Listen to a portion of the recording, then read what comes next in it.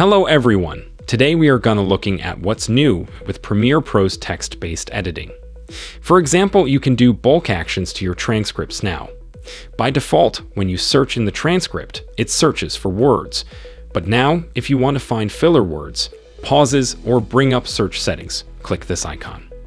The great change they've implemented, though, is when you search, notice that we now have the ability to replace or delete a single instance of the word we have searched for, or all of them. When you delete something, you have the option to lift or extract it. This works for pauses and filler words too. Check this out. Here's that same recording, and here it says the word here. Un catálogo de sonidos como puede ser el agua, el comer mismo. So it recognizes that it's filler. So I'm gonna X this out, and instead of searching for text, I'm going to look for filler words. And if I scroll up here, there was that filler word, and I have various other filler words here in my script.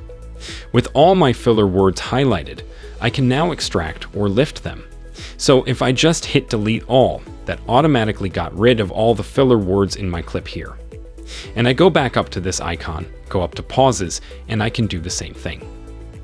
Extract, delete all of the pauses that I have here. Tendencia en Internet. Técnicamente es una sensación que se produce cuando escuchas algo relajado. And that's a quick way to do an initial pass, removing filler words and pauses from this clip. And I can go from here and make my edit. If you want to customize your search settings or the transcript view, there's several ways to do it. You can click this icon and go to Search Settings, click the three-dot menu over here, and click Transcript View Options. Or you can click this icon in the bottom right for Transcript View Options. This is where you can show or hide things like your speaker labels, filler words, and designate the minimum pause length. Below that is the criteria you can change in the search settings. Another feature is we now have the ability to choose which channel we want to transcribe when we receive multi-channel audio. It's common in an interview setting that you'll have multiple mono microphones, so sometimes you'll want to choose one channel, and other times you'll want the full mix.